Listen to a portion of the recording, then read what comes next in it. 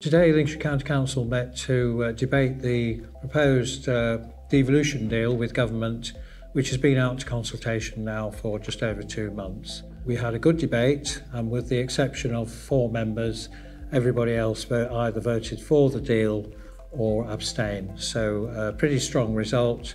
So that means we can now go forward, assuming that North Lincolnshire tomorrow and North East Lincolnshire on Friday also agree to proceed with the deal.